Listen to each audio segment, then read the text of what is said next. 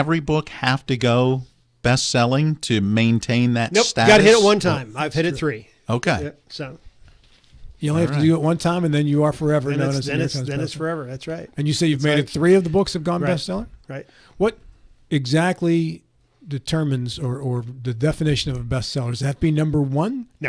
No. Well, it's not the question I thought you were going to ask. No, it does not. If you're number 1, then you are number 1 New York Times bestselling author. I've never been there. I've never How been close there. have you got? So, not very. I think I was up to 8.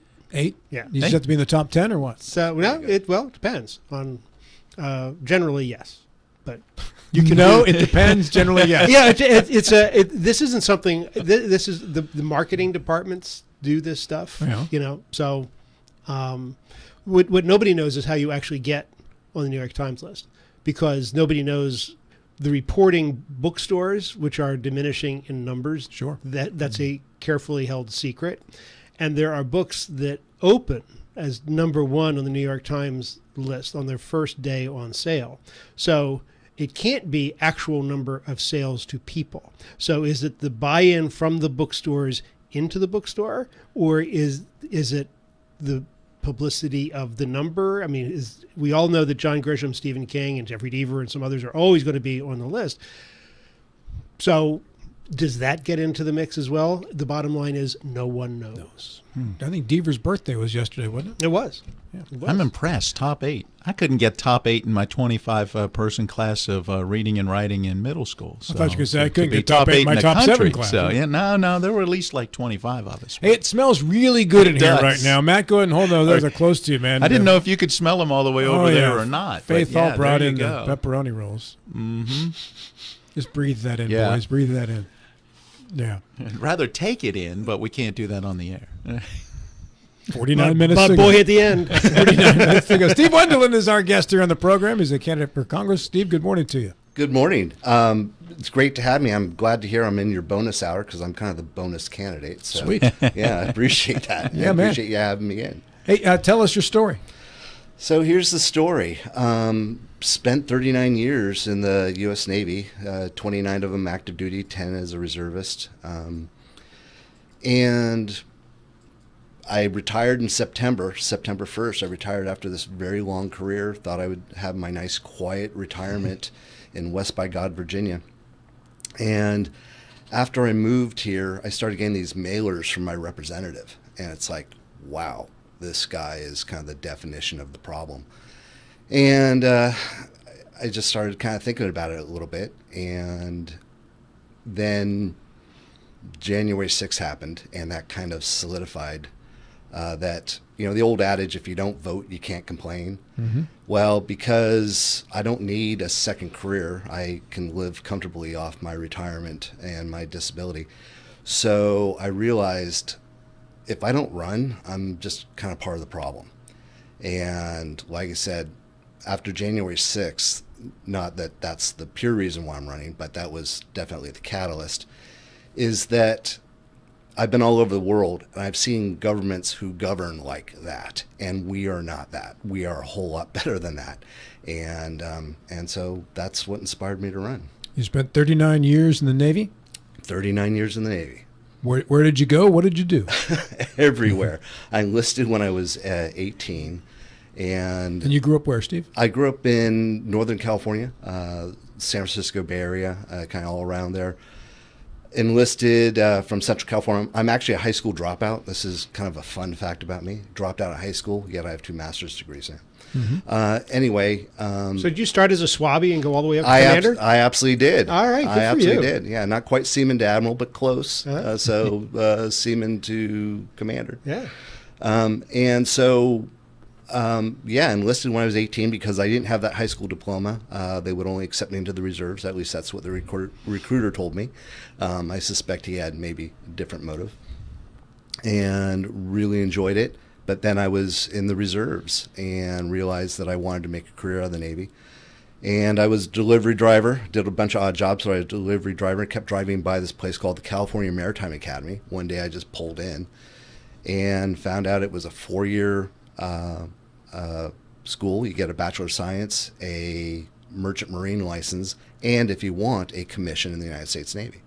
think we commissioned about 10% of each graduating class.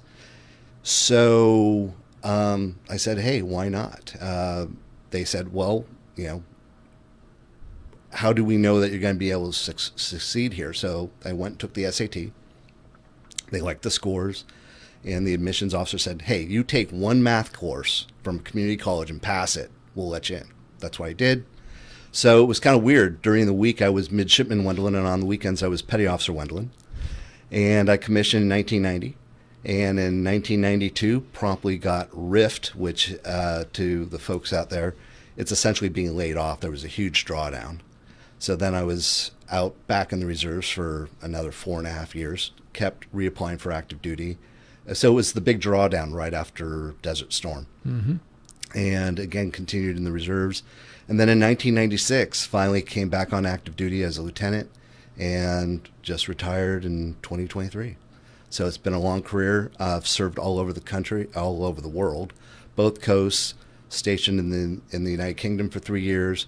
Also, what's kind of odd about being a sailor is I have 22 months boots on ground, 6 months in Iraq, and then 12 months in Afghanistan, and then another 4 months in Afghanistan.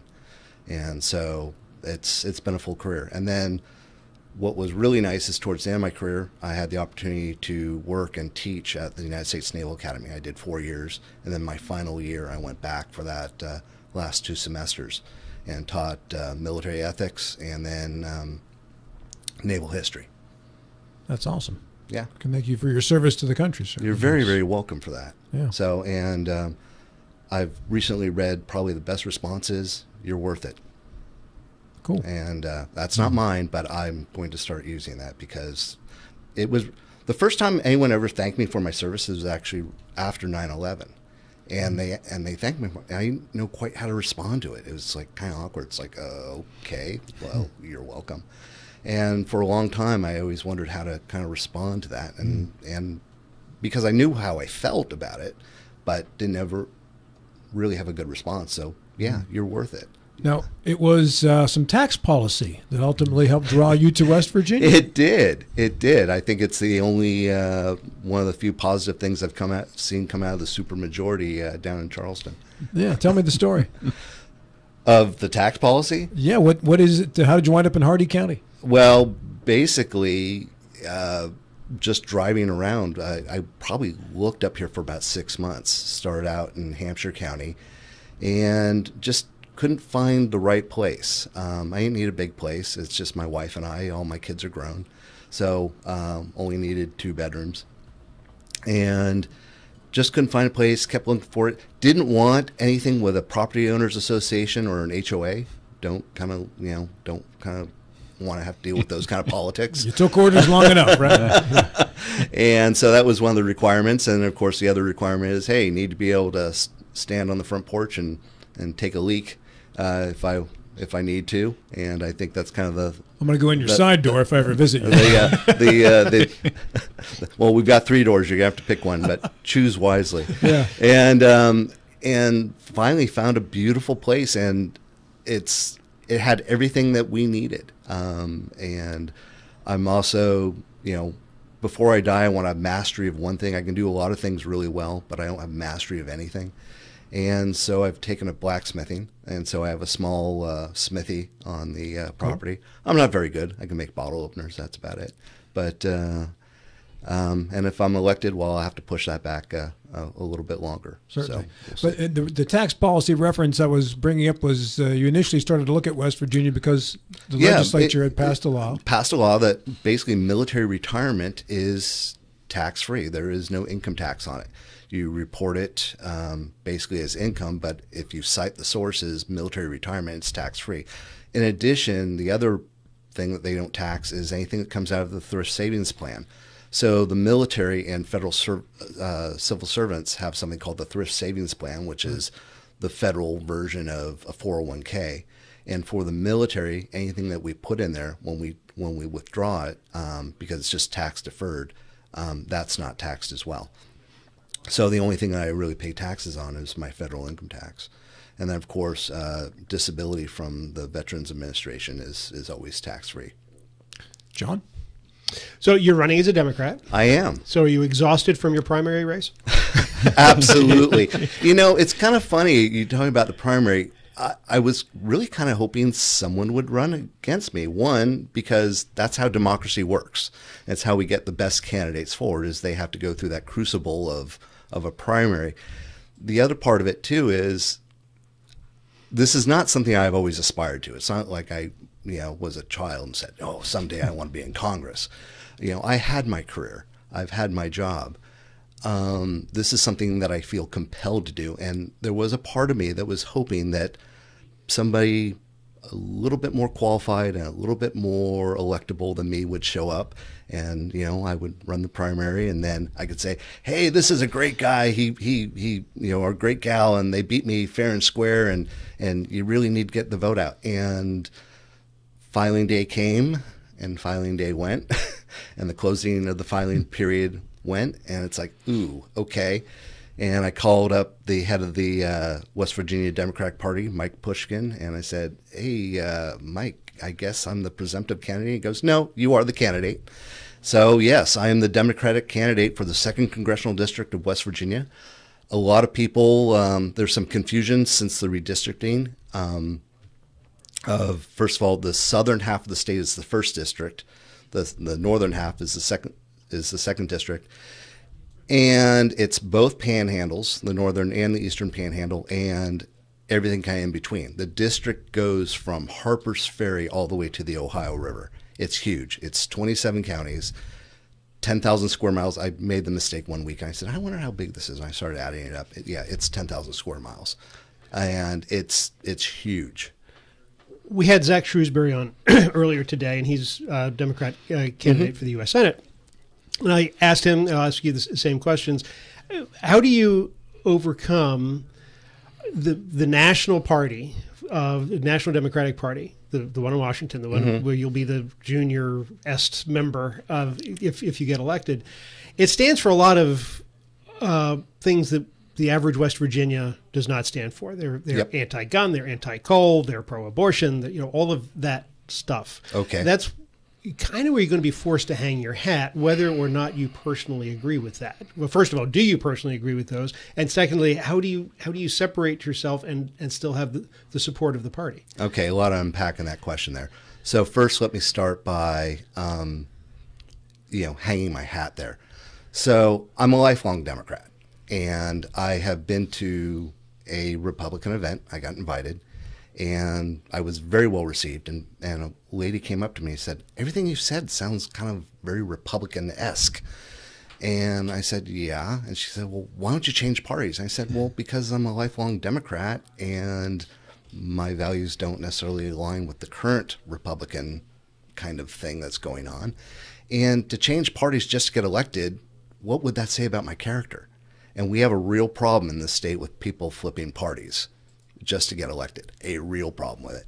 So I'm not going to do that. Lifelong Democrat. But here's the thing. On Facebook, from way off when, back in the day, they used to say, well, what is your political whatever? Well, I list myself as a rabid moderate. And that's what I am. I'm a centrist. I'm a moderate. And I firmly believe that 80% of us, regardless of party, can agree on 80% of the policies. The other 20% we could probably find out pretty good compromises for. And it's the 10% on either end that are causing the problems. And I won't say it's the left or the right. It's both sides have their turn at it. And Rob, I heard you talk to another guest about, well, the only thing in the center is center of the road is yellow lines and roadkill. Oh, that was our introduction for Bill. No, that wasn't. No, it was me. But it was last Friday, the introduction for Bill Stubblefield. Yes, yes, exactly. For the Admiral, and okay, got it. The only thing in the center of the road is yellow lines and roadkill, and the thing on the outside of the road is a ditch with a totaled car driven by drunk, circus clowns. So that's a lot to unpack there, Steve. Yeah. So I'll stick to the center of the road. It's a better place. It's safer in the lane, though, Steve. Well, yeah, and I'll be in the lane, but you can change lanes. Yeah. All right. Yeah. And and we all just need to be moving in the same direction. So anyway, so as far as hanging my hat with, the national Democrats, here's the thing. I don't work for the national Democrats if I'm elected. I work for the people of West Virginia, and not just the Democrats of West Virginia, all West Virginians. And that's one of the things that turned me off of our current representative so much, is he only panders to his particular base. So yeah, I'm going to do what's right for West Virginia, not what's right for the Democrats. And again, nationally. The other thing too is, like I said, I would be elected and sent to Washington by West Virginians. One of the things they say, well, if you get elected, you have to spend so many hours a day fundraising, and you have to, do this, do that. What are they going to do to me? Give me the smallest office? I don't care. Take away my parking spot? Well, I need the exercise. All right, I'll walk. I don't care. I'm not going to be beholden to anybody. Yes, there is a structure with the speaker and the whips and the majority leaders and the minority leaders and all that. Got it. But you know what? I don't care. I'm going to vote what I think is right and how my constituents want me to vote on a particular issue. And I'm going to take it issue by issue. So for that. Now, you ask me, well, where do I stand on some of these other things? Well, there's the perception of the Democratic Party, right. Anti-fossil fuel. Okay. So let's get into that a little bit. I'm a numbers guy, and I've been doing a lot of research since doing this. And I call it the myth of coal. Okay. Do you know what percentage coal employs in West Virginia off the top of your head? I do not. Yeah, it's about 7%. Okay. I'm sorry, West Virginia. Coal's dead. It really is. And it's not because of the tree huggers or anybody like that. It's simply the energy companies have found cheaper ways of extracting fuel out of the ground than sending, people down into mines or taking the tops of mountains off. Here's the deal. Coal built this country. It won 2 world wars. It's awesome. I understand it's very emotional for people because Dad was in the mines, Grandpa was in the mines. I get it. And let's build a huge monument to the coal workers of West Virginia. I get it. But it's not coming back. And because simply there are cheaper ways of extracting fuel out. So to make policy over something that's emotional like that isn't the right way to make a policy. And I firmly believe that. So, we do need to look at other things. The other thing about West Virginia I've learned too is West Virginia is really good at exporting its wealth. First, we exported all of our timber. Then we exported all of its coal. Now we're exporting its people. And everyone gains except for West Virginia. We need to reverse that.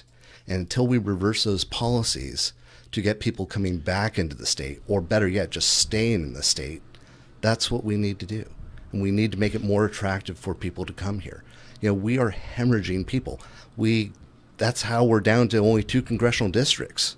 We've lost that many people that it cost us a seat in the House of Representatives. Then why not be running at the state level as opposed to the federal level? So this is going to be a horrible soundbite. I can hear all the people that support me cringe.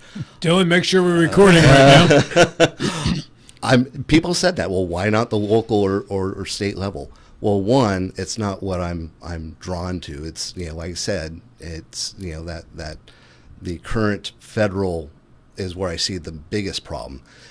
Also, I'm not qualified for the local or state level. I haven't been in West Virginia. I've been a West Virginian for 5 years. And, I'd rather leave that up to the people who've been born and raised here. I am, however, incredibly qualified at the federal level. Spent 39 years in the military, 39 years in the Department of Defense. I know how the fiscal cycle is supposed to work and how it doesn't work. I've also seen, oh my God, the waste, the absolute waste. I'm probably the one candidate that can get away with saying this, and that is, if we just cut the waste in the Department of Defense, we could fund everything else. We could absolutely fund everything else without raising taxes. I firmly believe that. And the waste is just, it's almost like the waste is incentivized. Well, it is incentivized from everything we do. The other problem we have too is the budget cycle, which is completely busted. The last time we passed a budget on time was 1997. The last time it was balanced was 2001. It wasn't on time, but it was balanced, so I give them points for that. Every time there's a continuing resolution, that helps our readiness military-wise, but also it costs us an inordinate amount of money, and it's hugely wasteful. Congress has got one job per the Constitution, and that is to fiscally run this country. And they conduct malpractice because they're running around talking about all these social issues rather than balancing the budget. And people are saying, "Oh, this guy's a Democrat?" Yeah, I am. I'm a fiscal conservative. I'm a Democrat. On my website, I describe myself as a blue dog. And I remember that term. That's about 25 years ago. Yeah, well, I'm bringing it back. Yeah. Matt Miller, you also mentioned healthcare reform. What's the challenge with being able to reform healthcare on that national level? But at the same time, you mentioned balancing a budget. That sounds like two things that'll be very hard to do at the same time.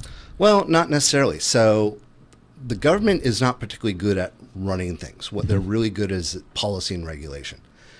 And, the Affordable Care Act, got it, get all the politics behind it. And should there be a kind of national health insurance for, the people that can't afford anything else? Sure. Here's the deal. We've done this already, is by regulation and policy. First of all, it's time to bring back trust busting. All right.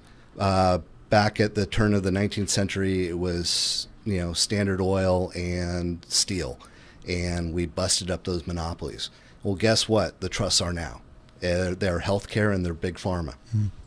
So that's what the federal government needs to do, is go in and bust that. There shouldn't be negotiated rates, one for people paying out of pocket and the other one for the medical insurance.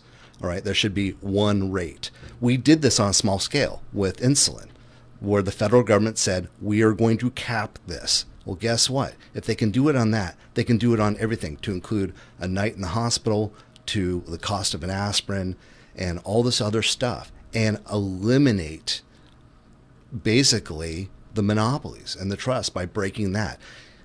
Trust me, I've been in the government. You don't want the government running your health care. But what they can do is level the playing field for everybody and make it affordable. And so I'm not into the idea of socialized medicine or anything like that. I mean, sure, we can learn from other countries. But the big thing is, if we just simply leveled the playing field for, you and me, so we could, be able to afford and even self-insure if you wanted to. But the idea of paying all this money for insurance, and you still get these huge bills in the end, and people going bankrupt because they had the misfortune of having cancer or being in an auto accident, is horrible. No one should ever be bankrupt from getting sick. That's just wrong. All right, and that's where the federal government needs to step in. Follow-up question, Matt? I was just going to ask if there's an issue that's on your heart and mind that's a part of your being compelled to run that maybe we haven't hit on so far. The big thing is, on the ballot, there needs to be a choice. And when West Virginia, we've been having this problem with even filling out, getting enough people to run, so these races aren't unopposed. The other thing, too, is this is really weird. Congress has an incredibly low approval rating. It's like 15%, something like that. I'm surprised it's that high. Yeah, I know. I think Fidel Castro's Cuba was at like 8%, approval rating. So, yeah, 15%, let's say.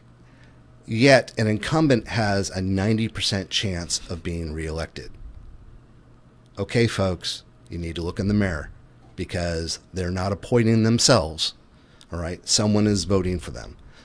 And the idea is, well, it's all those other jokers, but I like my congressman. No. Do you really know your congressman?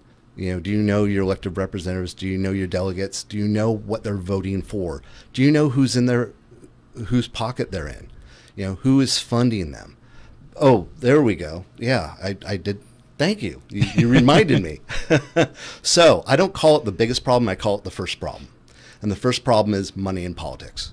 It needs to stop. It's insane.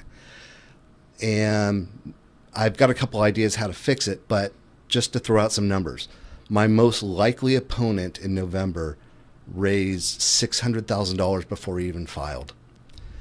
He is at right now $800,000, $20,000 of it from Charles Koch. Okay, he's bought and paid for.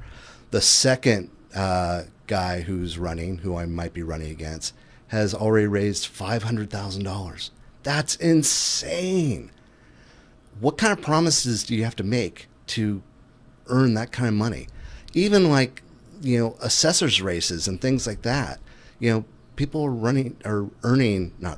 raising $60,000, $70,000 to be an assessor. We've got to get the money out of politics.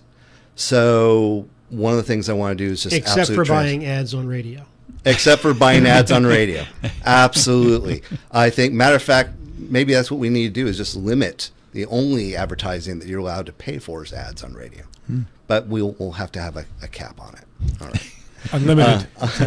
Unlimited. Steve, we are just about out of time here. I want to ask you one final question before we take our commercial break here. And that you mentioned choice earlier. You have pro-choice is being listed on your flyer that you have here in a state that is having a race to go as far right restrictive with abortion rights as possible. How can you possibly get elected in this state as a pro-choice candidate? Well, because I think probably if this was a referendum, which Mayor Steve Williams is working on getting a referendum, I think we need to let the people choose where the state goes, not the legislators. All right, that's one. Two, the one thing that West Virginians really don't like is government overreach. And I can't think of the ultimate overreach is when you're reaching into somebody's pants. Sorry. Okay, mountaineers are free. All right, mountaineers should be free to choose. All right, and that's how I feel about it, and I'm not going to hide from that. Final minute is yours. How do people find out more about your campaign? So it's StephenWendelin4Congress.com is my website. Please go to the website. Please, this is very grassroots. If you like what you see, share it with your friends. If you don't like what you see, keep it to yourself. But I think you're going to like what you see.